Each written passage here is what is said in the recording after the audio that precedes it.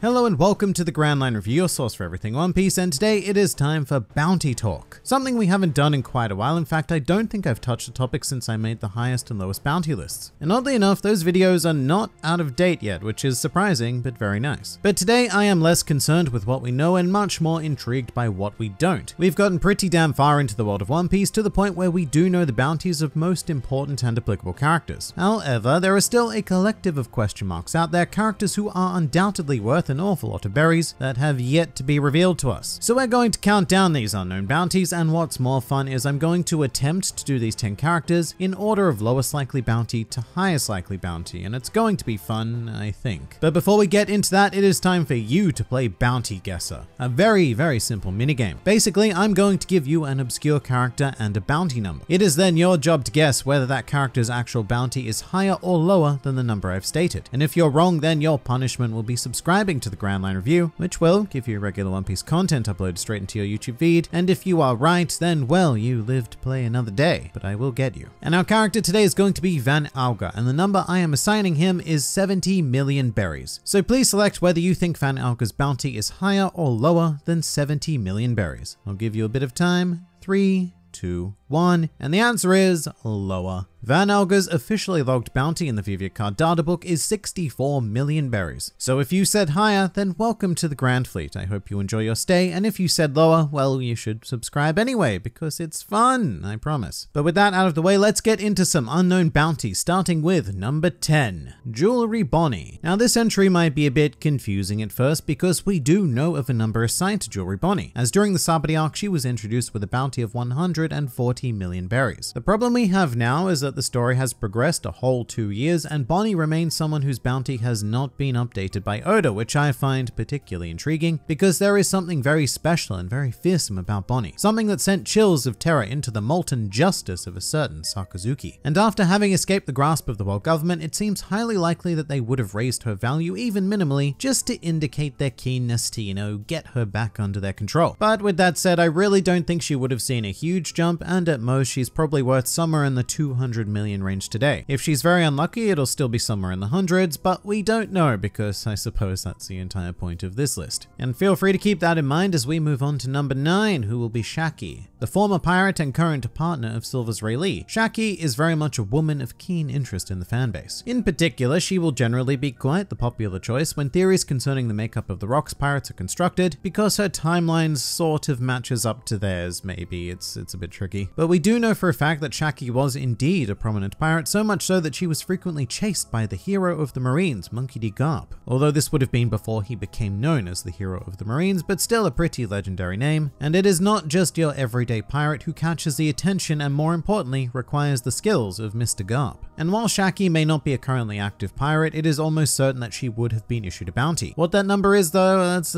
kind of a tough guess. I don't think she would have quite had the prominence of, say, a Luffy standout, but I do think that late 200 million to early 300 million sounds about right for Shaki. But that is admittedly with very little knowledge concerning her abilities or history, so take from that what you will, and I know that's not much. But let's move on to number 8, Mad Monk Urouge. So similarly to Bonnie, Urouge was introduced with a bounty. When we first met this smiling behemoth, he was stated to have a bounty of 108 million berries, thus allowing him to become the lowest cash valued member of the Supernovas, because even Zoro was worth more than Urouge. However, given that he and most of the other Supernovas have been causing, a bit of trouble in the old New World for the last 2 years, I find it nigh on impossible to believe that the world government have not assigned him a new number. We do know, for example, that it was Urouge who was responsible for defeating Charlotte Snack, a man who was worth 600 million berries, so that feat alone is surely worth some consideration here, especially considering that prior to Luffy vs. Cracker, Urouge was the only member of the Supernovas who had taken down a commander level combatant. And as for what he should be worth right about now, well, I probably wouldn't go so far as to place him on par with Snack's bounty, especially if the world government have no knowledge of that conflict, but somewhere in the region of 500 million does sound about right to me. But now let's move on to someone truly unknown. Number 7, Golden Lion Shiki, one of the most confusing characters in the series because he is simultaneously canon and not canon. But basically the general rule is that anything that was mentioned in the manga, including Chapter 0, is canon, however the events of Strongworld are not. Strongworld is irrelevant anyway though because we are focused on the old era Shiki, the one who was said to be a rival of the Pirate King Goldie Roger. And in fact at one point he even possessed an armada capable of initiating the Battle of Edwar, and we're talking a pretty massive fleet here. Very much equitable to say the scale of the Whitebeard pirates in the modern day, just perhaps lacking the individual firepower of their members. But furthermore, Shiki also launched an invasion of Marineford all on his own, taking both Sengoku and Garp on in combat, and while he did lose, this surely warrants a pretty serious bounty. And maybe this does seem absurd, but I have a hard time thinking about Canon Shiki and not seeing him having a bounty of at least 1 billion berries. And the only reason why that sounds a bit absurd is if you think of the events of Strongworld, where Shiki was not particularly well presented and inevitably defeated by a pre-time skip Luffy. But that is not Canon Shiki. Canon Shiki is a different beast altogether, especially in his prime, so I'm going to stick firm with that 1 billion number. Moving on though, we have number 6, King the Wildfire. And so this character is probably the sole reason why this may list go very out of date very quickly, but he is an unknown quantity. We know the bounties of Jack the Drought, Queen the Plague, and Kaido the Kaido guy. So what is the deal with King? Why are you still so hidden? Although, like I said, I don't expect this to remain secret for too long. Here's what we know though. King, Queen, and Jack. They seem to form a hierarchy of sorts. Granted, it is in name alone, but the bounties we have so far match up, with Jack being worth 1 billion berries and Queen being worth just over 1.3 billion, which is pretty ridiculously massive, much like Queen himself. But I do think it's a fairly safe bet to say that King would be worth more. That's the pattern that's been set up, so the question is, how big of a leap does he take? Being conservative, I would probably place him somewhere in the 1.4 to 1.5 billion mark. It wouldn't surprise me if he went as high as maybe 1.7, but I'm going to stick with the other estimate for now, which is just enough to give him a solid step above Queen. But I suppose the great thing about this pick is that we will find out fairly soon in the grand scheme of things, unlike number 5, who will be Ben Beckman.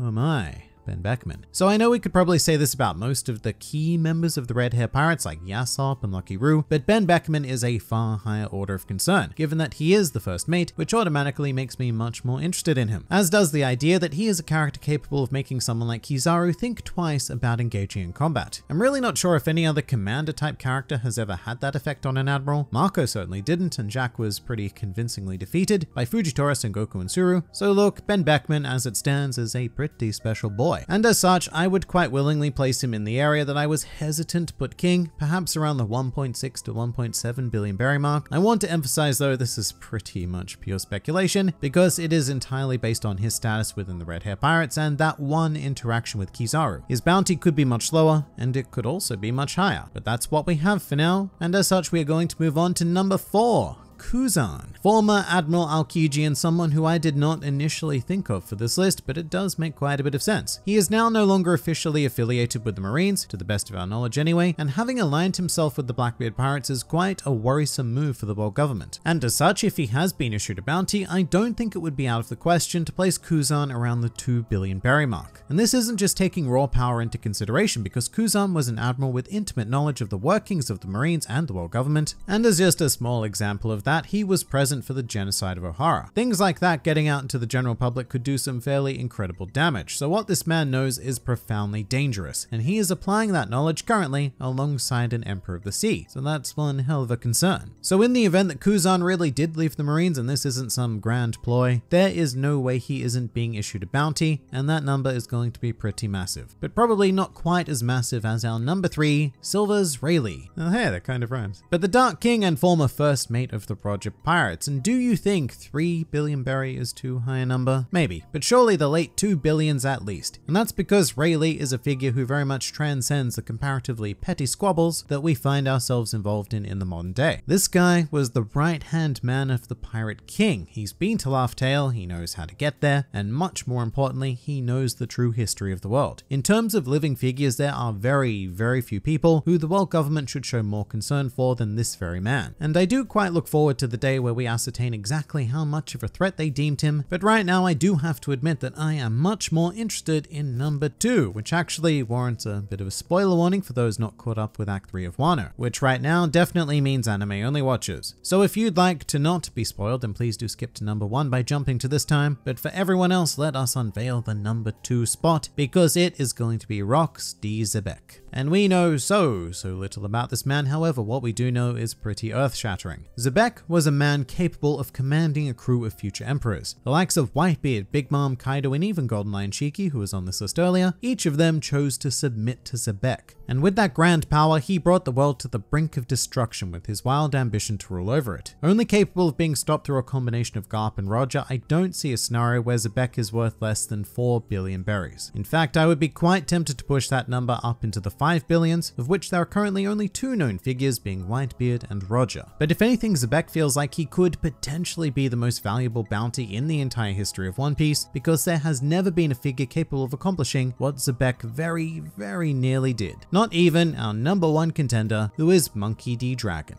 So this one shouldn't really be a surprise at all, given that Dragon is stated to be the most wanted man in the world, and for very good reason. He is leading an active and ever-growing effort designed directly to overthrow the world government. And since the world government are the ones who issue the bounties, Mr. Dragon is going to receive a pretty damn big one. And we do know more or less for a fact that his bounty will be over 5 billion berries. We just don't know by how much. It may very well be the case that he even surpasses the 6 billion mark. Perhaps he can do it, because in the eyes of the world government, there is no single entity more threatening than Dragon. Not even Roger in his prime, because at the very least, he was not focused on defeating their grasp on the planet. And as such, in the end, Dragon is the obvious and only choice for the number 1 unknown bounty in One Piece. But what do you guys think? Please do leave your thoughts in the comments below, or even join my Discord server. And if you'd like to see more videos like this, then please do go and check out some of my other content, or even subscribe to the channel for more glorious One Piece business uploaded straight into your YouTube feeds. But for now, this has been the GrandLineReview, and I'll see you next time.